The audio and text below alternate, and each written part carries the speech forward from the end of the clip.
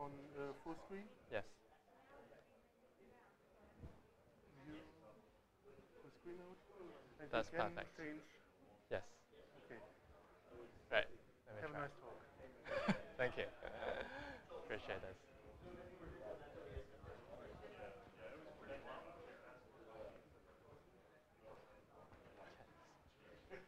So is it supposed to be roughly 50 minutes? Yeah. I mean, sure. No. Yeah. I'll probably stop even a little bit earlier if I could. Yeah. Because there's a photo section afterwards. All this is flexible, but nevertheless, I guess it's more comfortable. Yes. People are more comfortable generally. Yes. Yes.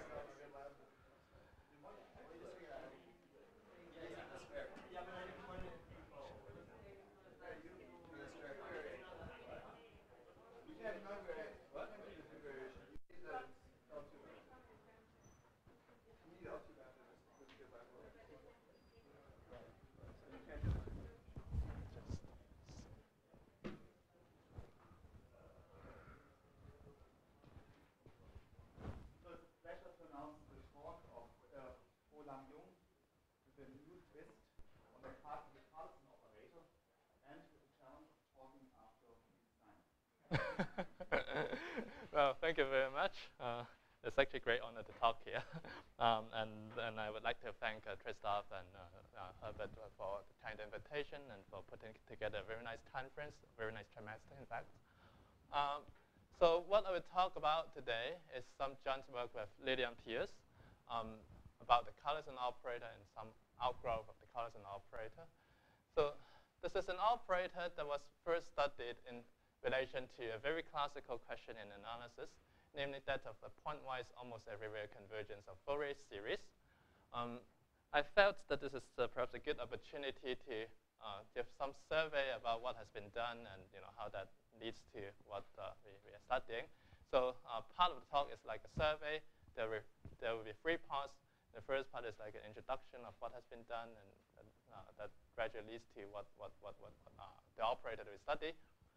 Second part, I'll just give some ideas about time frequency analysis, which is like one of the driving forces that has been under intense study for the past 10, 15 years. And then finally come to some aspects of the proof of a theorem, and I'll probably be brief over there. Okay, so first part. By the way, feel free to stop me if you have any questions. I'm just going to begin with an integrable function f on the unit interval, write down its Fourier series. And Fourier had the insight that perhaps every function can be expanded as its Fourier series. So of course, it took mathematicians a lot of time to clarify and make precise this claim. So let's write Sn of f for the partial sum of the Fourier series. We know that if f is a little smooth, let's say C alpha for some alpha, then you have pointwise convergence at every point on the unit interval. This fails if f is just continuous. The Fourier series could diverge at a point. If f is just an LP, let's say, for some p that's strictly between 1 and infinity, you've got the convergence of the partial sums of your Fourier series to your function in LP norm. But again, this is false when p is equal to 1. Things go really wrong with L1. There are L1 functions whose Fourier series diverges everywhere. This goes back to the 1920s. Now, so the question that we would be concerned about is, what if one is only interested in almost everywhere convergence of the Fourier series? This is, of course, the famous result of Carleson and Hunt in the case of LP. If f is an LP function where p is between 1 and infinity, then the partial sums of the Fourier series of f converges to f at almost every x in L1, 0, 1. Okay? So the proof proceeds by approximating a function f in LP by smooth functions. And the key is to control a certain maximal operator, which has since been called a Carleson operator. This is the supremum over all n's of the partial sums up to the term n of your function f. This operator is bounded on LP for all p between 1 and infinity. In fact, Carleson proved that this operator is weak type 2, and Hans proves that this is weak type PP for all p. And of course, when you interpret properly to get a strong type PP for OP. Later, Charlie Pfefferman and my colleagues and Christoph Thiele, they gave very interesting alternative proofs, and these techniques have developed into a field now called time frequency analysis, and we'll get to some of that in the talk, in the second part of the talk. Okay. Now, here's a variance on our end. If we are interested in the Fourier integral instead of Fourier series, we can ask whether the integral of f hat c e to the 2 pi I x c dc from minus n to n would converge to f of x when n tends to infinity. This would require to study the analogous operator, which is the supremum over all n of this partial Fourier integral, modulo some trivial operators. Well, trivial means identity. One has to study, or the Hilbert transform. One has to study this bound of this operator here. So you're convolving with 1 over y, but not just 1 over y, but e to the 2 pi I lambda y, where lambda is a real number. That is like supremum over all possible real numbers. And this is the operator that one starts to bound if you want to ask this question about Fourier integrals. Note that what we have inside is the kernel 1 over y, which is, of course, the simplest Calderon segment kernel that you have on the real line. Okay. Now, you can take this question and put it in Rn. You just begin with a Calderon segment kernel k. Pick your favorite one. Let's say the Riesz transform. Then you can perhaps convolve with this kernel k, but you modulate by e to the I lambda y, and you take sup over all possible coefficients lambda in front of your y. This is the version of Carleson operator that Scholin considered in the 70s, and the result that he has is that this is bound on OP for OP that's between 1 and infinity. So all these are fairly classical. Now, one thing to observe here is that what we have in this Carleson operator is exponential of I lambda dot y. And if you think of the phase lambda dot y as a function of y, this function of y is simply a linear polynomial in y. This is a linear function in y. Each parameter lambda gives you a different polynomial in y, and you're taking the sup over all possible linear polynomials in y in this operator. So there's the point of view that Eli Stein has taken together with Steve Wenger, and this is what I'm going to talk about next. In 2001, Eli Stein and Steve Wenger, they initiated the study of a variance of the Carleson operator, where the phase lambda dot y in the exponential is replaced by a real polynomial of higher degree in y. Okay? So what does that mean? Now, let PD be the set of all real polynomials of degree up to d on Rn. And let's say PD prime is a subset of PD. So these are real polynomials of degree up to d. But we require these polynomials to vanish at the origin to order at least 2. Okay? Something like y squared. Then we define the following variants of the Carleson operator. You still take a function f on Rn, you convolve with a singular integral kernel k on Rn, except you put in the space vector e to the I py, and you take the sup over all p this in this more restricted class of polynomials of degree d on Rn. If this is the operator, then the result of Stein-Wenger is that this operator maps LP to LP boundary for all p. It is strictly between 1 and infinity. They did this using stationary phases. Okay. Well, this does not quite recover the original result of Carleson. This is a slightly different problem because if you take just the linear phase lambda dot y, they only vanish to at the origin to order 1, and as a result, they're not even in this smaller class p sub d prime. Later on, Victor Lee, using time frequency analysis, improved this result of Stein and Wenger, at least in dimension 1 and on the torus, by replacing this p sub d prime by a bigger class, by the full class p sub d. And if you allow the full class p sub d, this is a generalization of the Carleson sphere.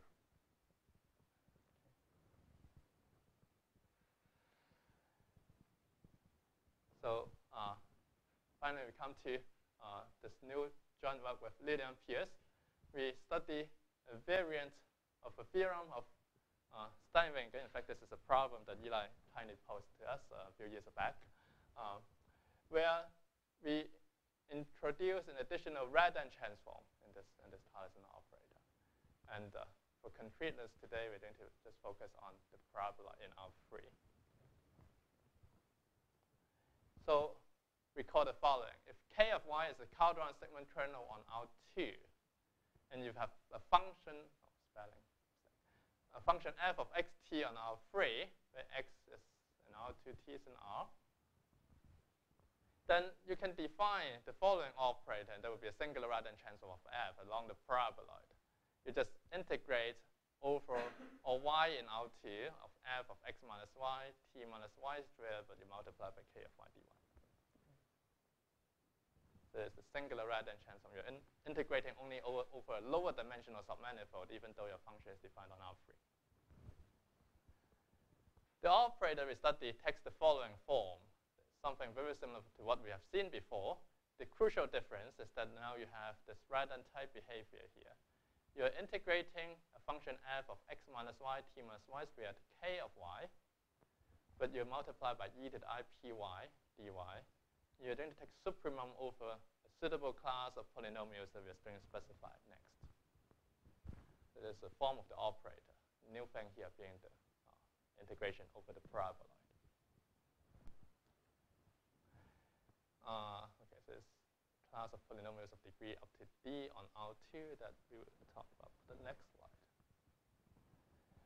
Okay, so more precisely, we're going to fix a positive integer d bigger than equal to 2, which I'm going to think of as the degree of the polynomials that we allow. For each j that's between 2 and d, we will fix some polynomial p sub j of y on R2. So there will be d minus 1 of them. The pj would be homogeneous of degree j, and okay, it's got real coefficients. So we fix d minus 1 polynomials like that. We form their linear span over R. So this gives me a vector subspace of the sets p sub d prime, if you remember what they are.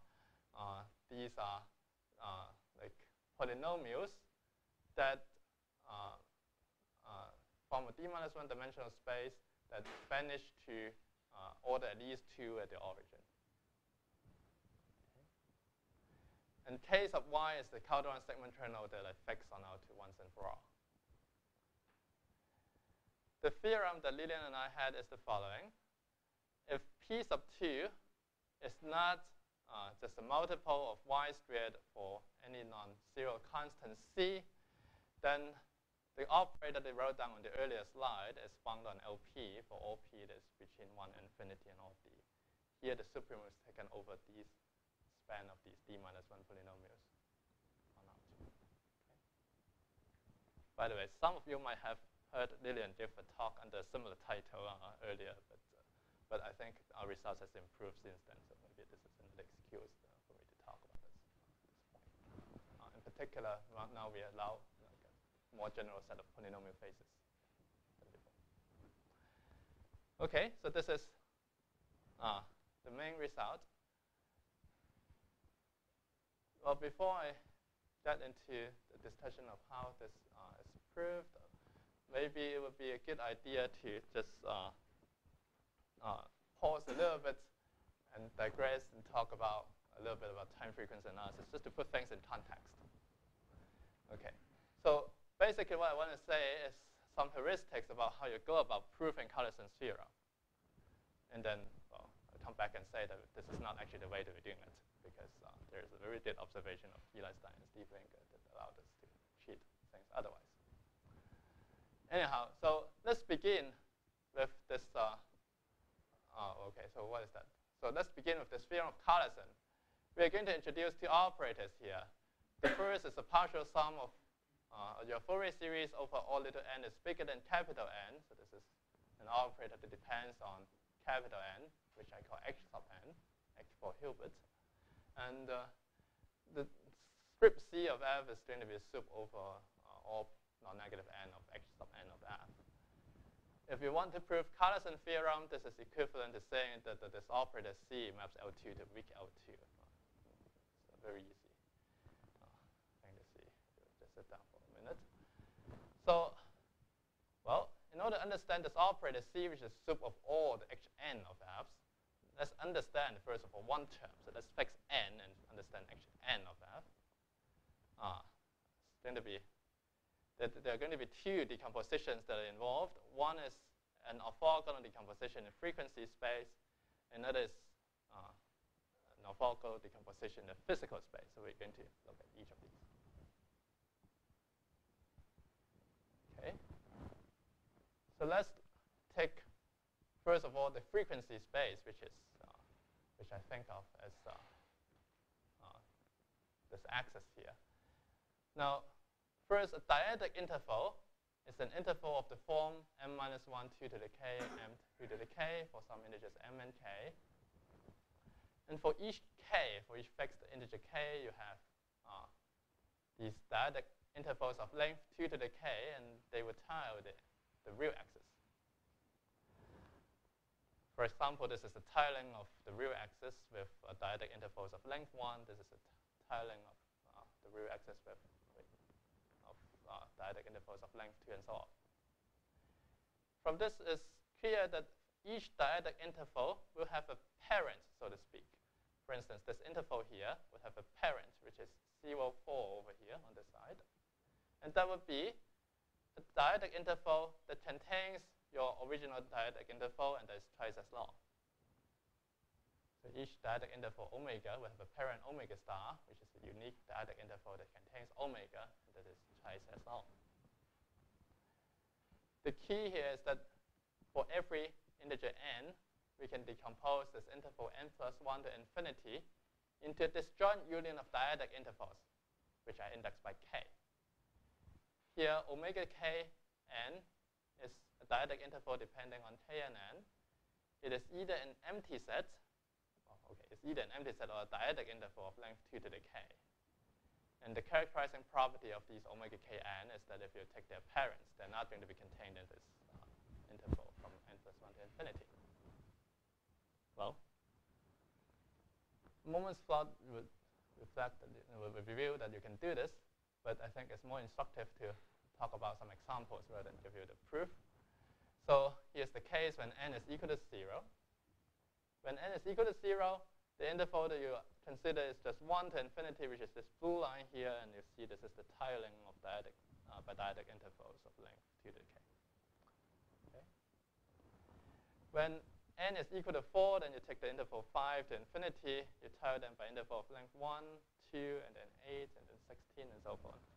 So you're stripping the 4 in between. But this is just the way that it is if you want to tile using dyadic intervals. Okay, so you've got this dyadic decomposition of your frequency interval from n plus 1 to infinity. Now, pi, okay, so I'm going to define pi with respect to this interval of f to be the frequency projection onto this dyadic interval, wherever it is. It's the sum of f hat n e to the 2 pi I n x over all the n's is inside your dyadic interval. Then Hn of f is just the sum of all these frequency projections of f.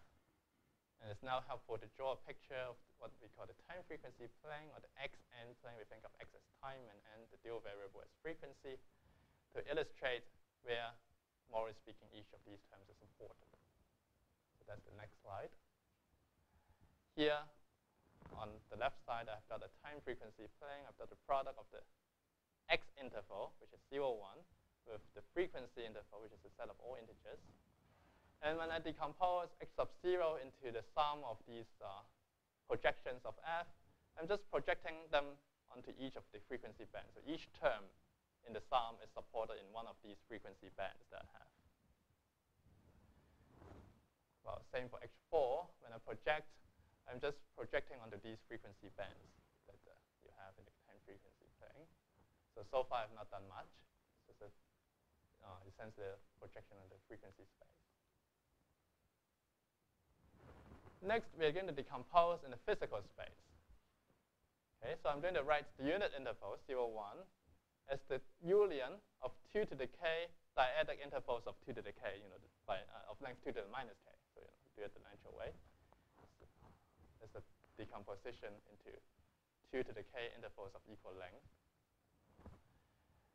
I'm going to consider the characteristic function of the interval that I obtain in this manner. And I'm going to normalize that so that this is something that has L2 norm equals to 1. I'm going to call it psi kl.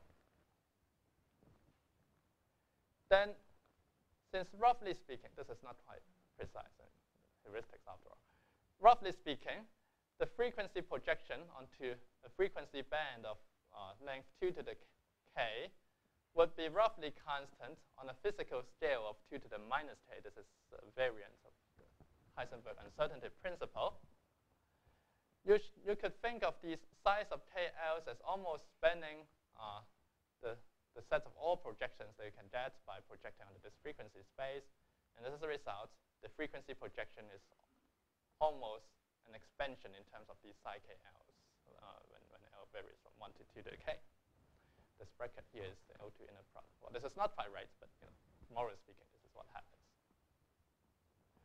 Now, in this bracket, you can move the frequency projection is self-adjoint. You can move it to the psi KLs. That's OK. And then, since these are projections, if we're an equality here, you can apply a projection again on both sides. Doesn't change the left-hand side. But you would have an additional factor here on the right-hand side. If it were an identity, you would have that. So morally speaking, this h sub n is now a double sum. The first sum is a sum over frequencies. The second sum is a sum over physical space. And you have dot f inner product against something. And then OK. So again, it's best to see this in pictures. Here we go. When n is equal to 0, we have already earlier decomposed h0 of f as a sum over all k's. Remember all these frequency bands we had. What we're doing here is that we're just cutting the frequency bands into these rectangles. And the rule is that you should cut these rectangles so that they have area 1. So that if you have a length 2 to the k here, these intervals has length 2 to the minus k in spatial direction. Same for n equals 4. Whatever decomposition in the frequency band you have, you just cut it into rectangles like that. In fact, we are going to call a rectangle of area 1 a tile, not quite. We're going to call a dyadic rectangle of area 1 a tile. And that is defined in the next slide, I believe. A tile is a dyadic rectangle, meaning it is the product of two dyadic intervals in the time frequency plane with area 1. We just saw that x sub n of f is essentially a sum over tiles. We have a sum over k and l, and that corresponds to each term corresponds to one of these rectangles here. In fact, morally speaking, each term is supported in one of these rectangles.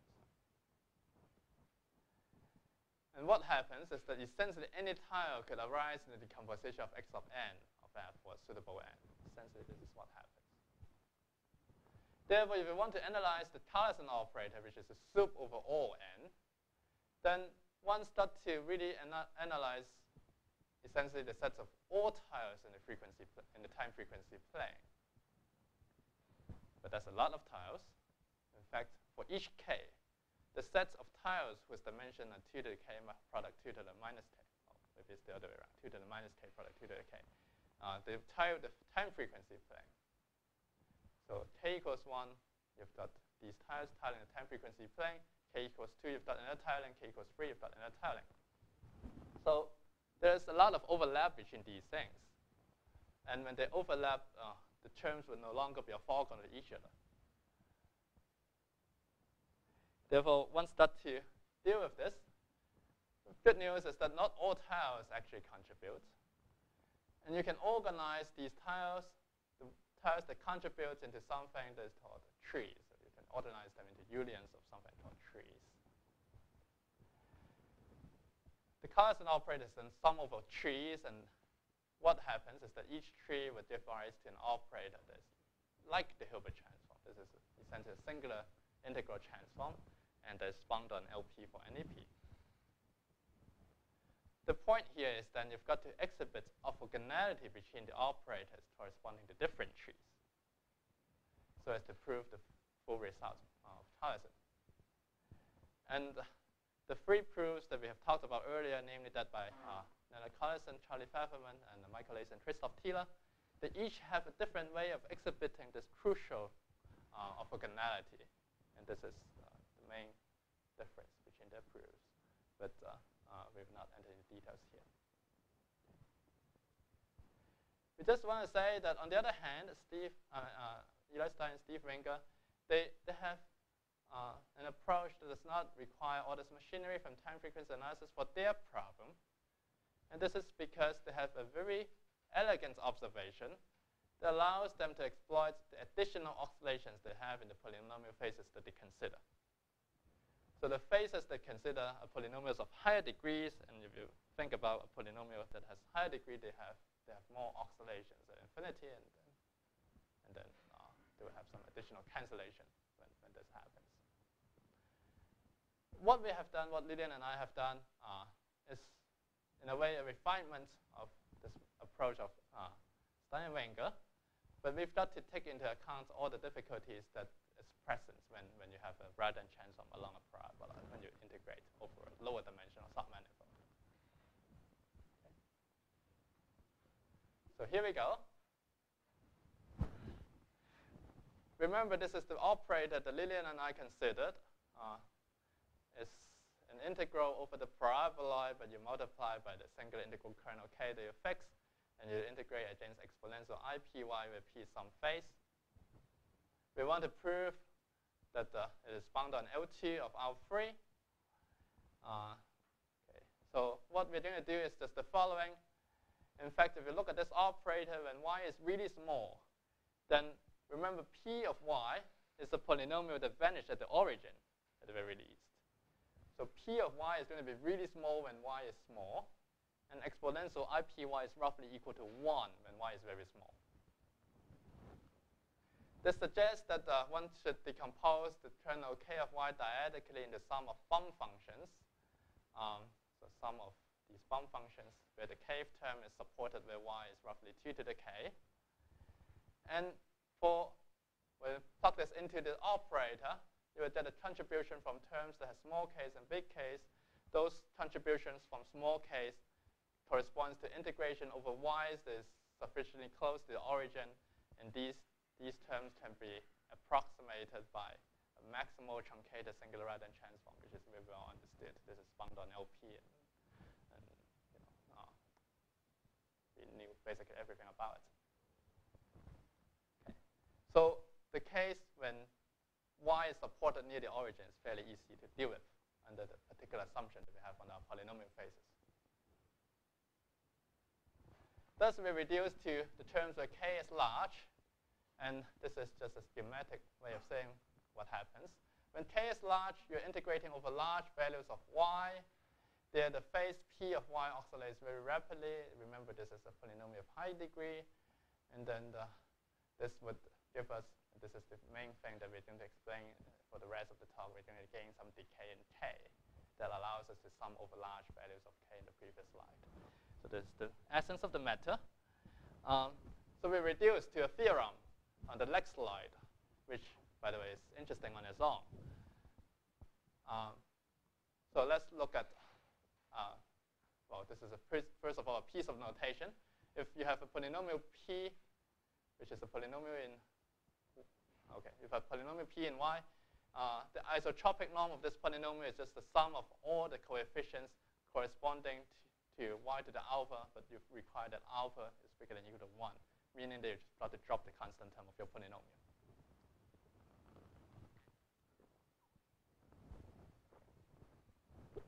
That is a way of measuring how oscillatory your polynomial is. Okay.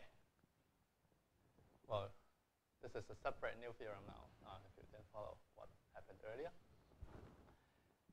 If eta is a Baum function supported in the unit ball, fix the polynomial, well, fix the degree n, degree d for the set of polynomials we consider.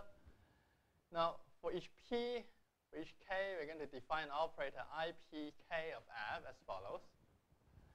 This is a convolution, well, it's almost a right-hand transform along the paraboloid, except that this time in place of your Calderon segment kernel, you just put in this dilation of a bump function, eta. Okay. And you've also got e to the IP 2 to the minus ky over here. So for each polynomial phase p and for each scale k, you can define operator IPK as such. We are going to consider the following operator. We take the absolute value of IPK, we sub over all k's, and we sub over all polynomial phases that has oscillation or norm equal to R. Okay. We understand this operator better in a moment, but the main claim here is that this operator, which depends on R, on the size of the coefficients here, is bounded on L2 with norm that decays as the power of R as R tends to positive infinity. So how should we understand this operator? Now, first of all, if we fix a polynomial p and we take absolute value of this integral up here, one trivial way of estimating this integral is that you can put absolute value inside the integral, in which case we get rid of the exponential ip. In that case, when you sub over k, when you sub over the scales k, this is essentially just the maximal right-hand transform. In fact, you can do this even with the supremum in p, right? You can just put the absolute value inside the integral, and then you get something that's independent of p, and you're just subbing over k here now. So this is an operator that's dominated at every point by the maximal right-hand transform of f, which is, of course, bounded on L2. That's well known. So the key here, the essence of the theorem here, is that we've got a bound on L2 that has a norm that's very small as R tends to infinity. This is what we want to gain. Well, but in order to understand this, let's try to look at the toy model first. Earlier in this operator, I've got a parameter R, and I'm going to sub over both k and p. In this slide, I'm going to drop the supremum in k and sub only over p. It's the same operator. In fact, for simplicity, I'm going to set k equals 0 and sub only over p. Okay. If you want to prove the previous theorem, at least you have better know that when you drop the sub over k, you still got an operator that's bound on L2 with a norm that's small. Turns out this we can do using stopping times and tt star. Okay, so this is what I can explain next. This is the operator again. It's the supremum of an appropriate class of polynomials of IP0 f of xt. At every point xt, the supremum here is almost attained by a possibly different polynomial that varies, that depends on the point x of x comma t. So let's call this polynomial p subscript x comma t. This is a polynomial in y, but that depends on x and t. We consider the linear operator t sub f, which is what you get by plugging p sub xt into your polynomial phase. This is a linear operator on f. And if you want to prove that this maximal operator is bound on L2, then this is the same thing as showing that t is bound on L2. And if you want a maximal operator to have a small norm, that is the same thing as showing that t is bound on L2 with a small norm. Since t is now a linear operator, this is the whole point of doing it. When you want to prove the linear operator is bound on L2, you just need to look at the edge on t star of the operator, and you look at tt star. If tt star is bound on L2, then you're done. This is desirable because tt star usually exhibits more cancellation than that of t, and this is manifested in the following manner. Remember, t of f is this integral over 2 dimensions, wherever that is, and t star of f is another integral over 2 dimensions with work along. I don't really want you to follow all these formulas here.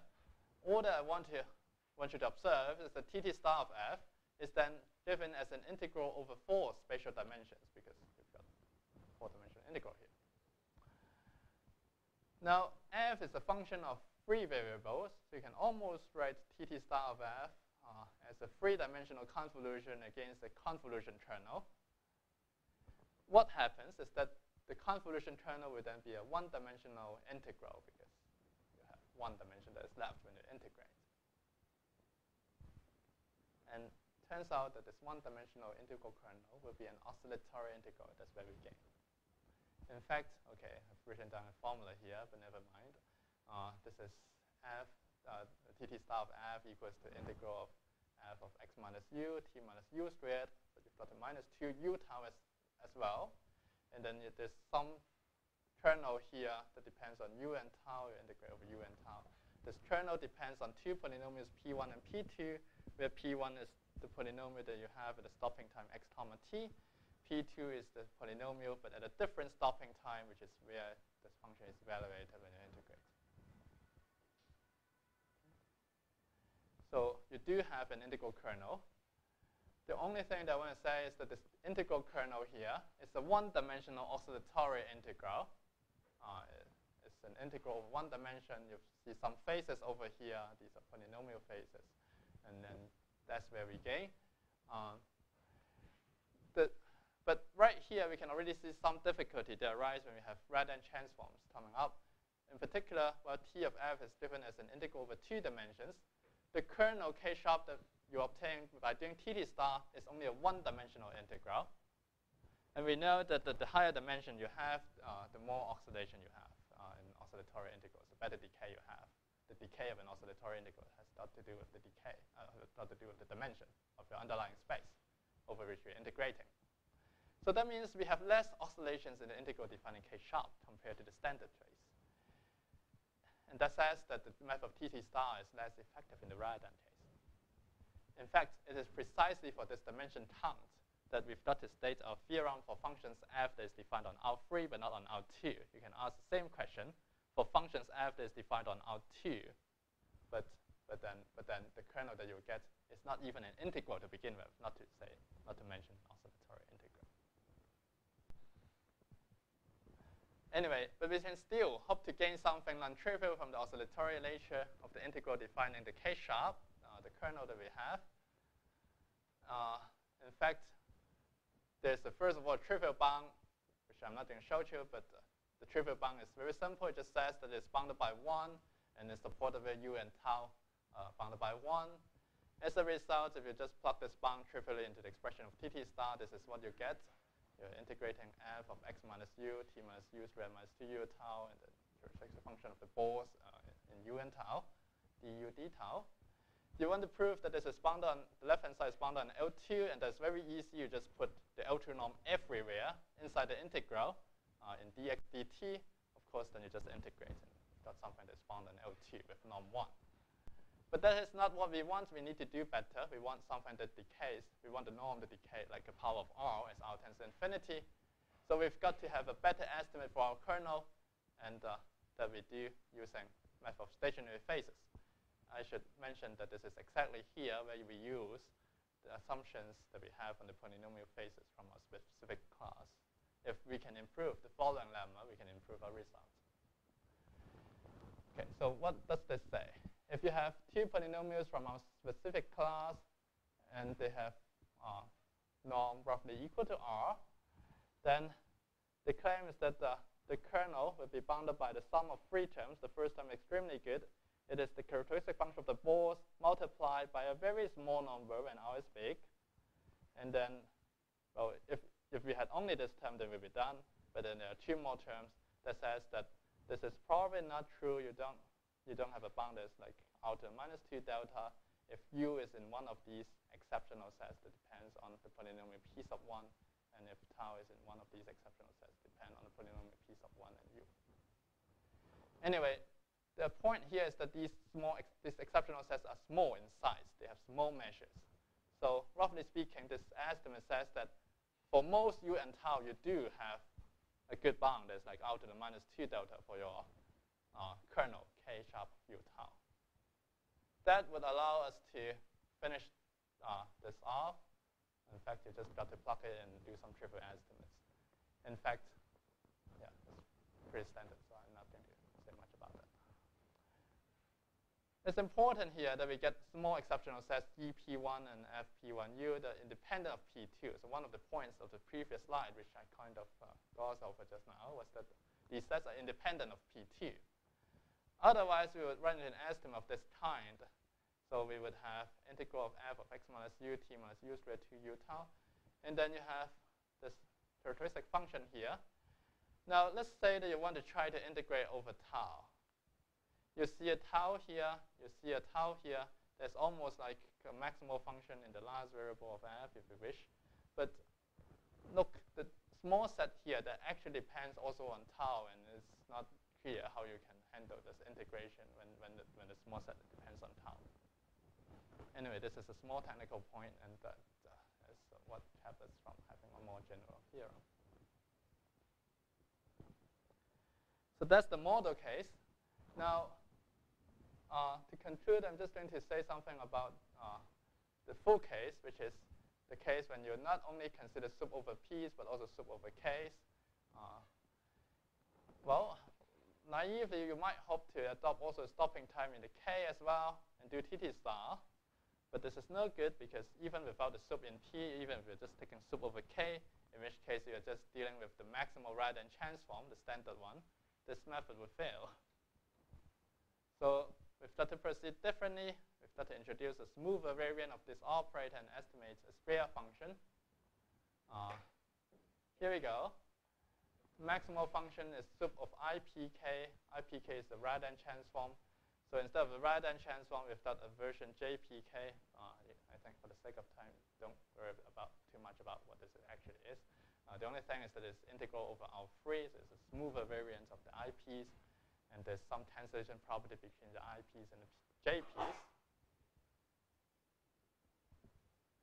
So what I want to say is that this maximal function that we want to estimate originally is sup over i's. But we could say that it's sup over p's plus the sup of difference between I and p's, which would then bound by a square function here.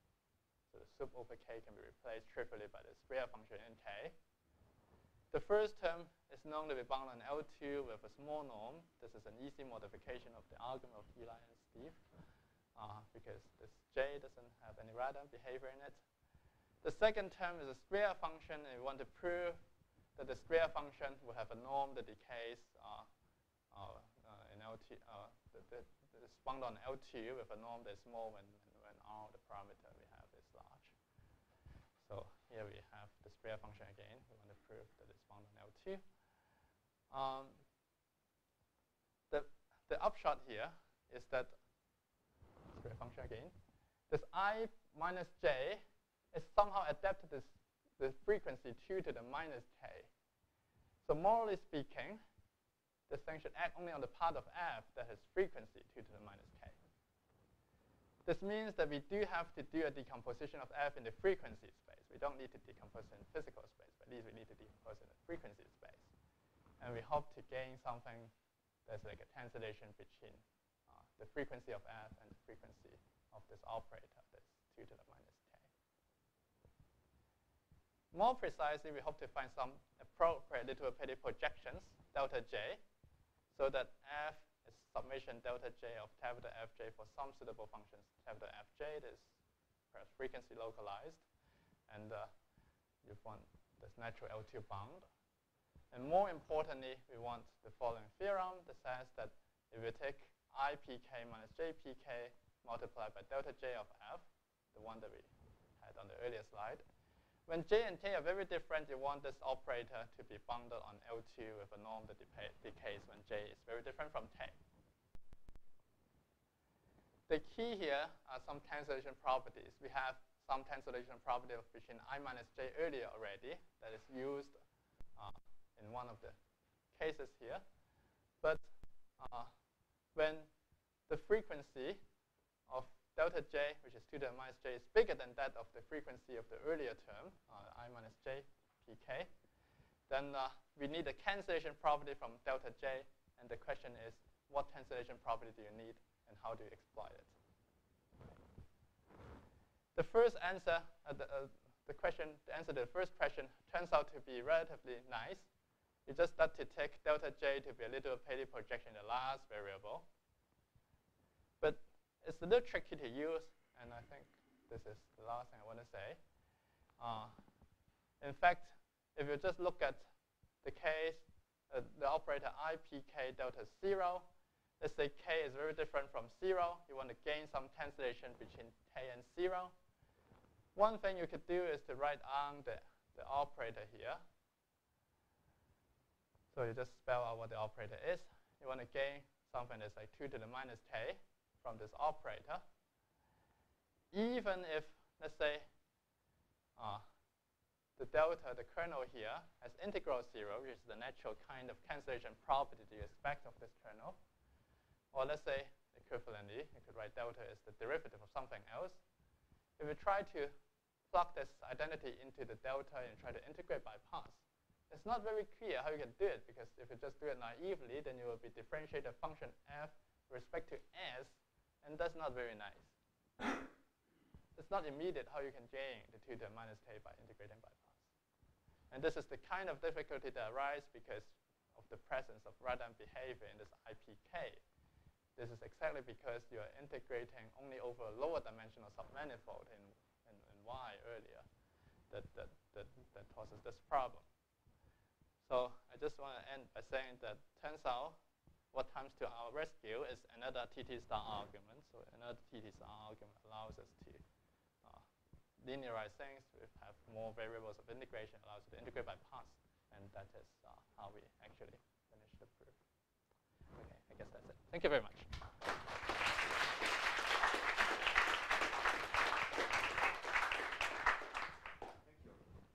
Questions?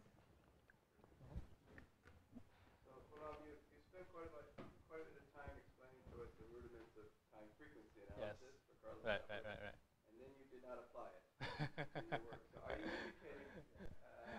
you indicating by this that one is going to need time frequency analysis if you're going to introduce the lower order terms for That's the exactly right. more general quadratic part of the study? That's something we will hope to come back in the near future. So of course the next question, the next natural question is to, we go back all the way to our main theorem. Well, the question is, can you allow more general polynomial phases? Can you allow terms as like, let's say, a multiple of y squared, or can you allow even linear phases in this operator? If you want to ever try to tackle that problem, then time frequency analysis must come into play. And this is something that top of us is going to think about. Is it accessible at this point to, I mean, if you go back to the higher dimensional Carleson theorem, but you generalize it to general polynomial phases? Yes. Okay, so is it inaccessible? Of course, we have the least result in n equals 1. Yes. But is there hope to be able to do this in higher dimensions, including the linear term? I think this is a very interesting problem. I have not actually looked at it carefully, but from what I understood from Victor Lee, I think this is a tractable problem, but I don't know. I mean, there might be additional challenges that one study, because after all, not that much is known in time frequency analysis in high dimensions. There's been a couple of work of Manavik and other people who have thought about it, but yeah, I don't know. It's just something that perhaps is barely beyond the reach of our technology, but we don't know.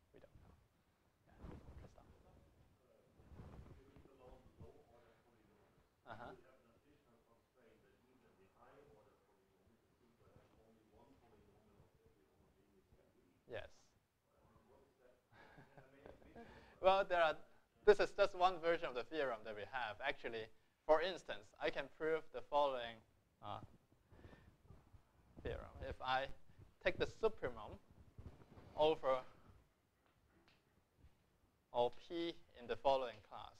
So let's say P is a combination of y1 cubed plus, let's say, y2 cubed, where lambda 1, lambda 2 are. This is a subset of all polynomials of degree 3 in R2. This is a two-dimensional subspace.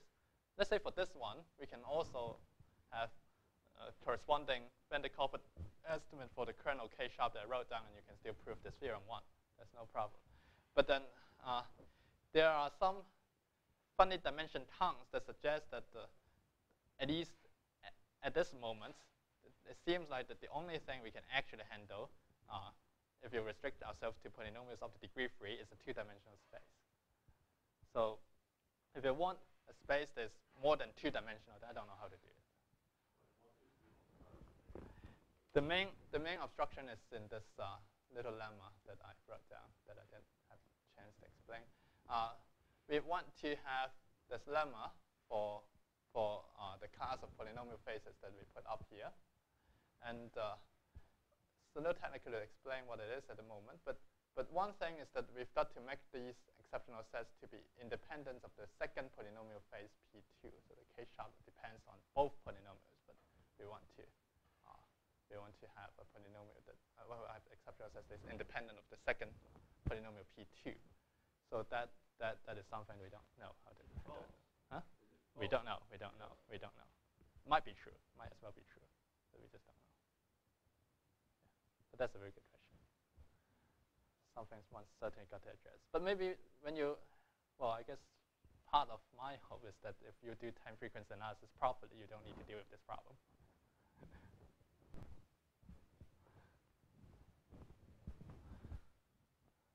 Thank you. Thank you.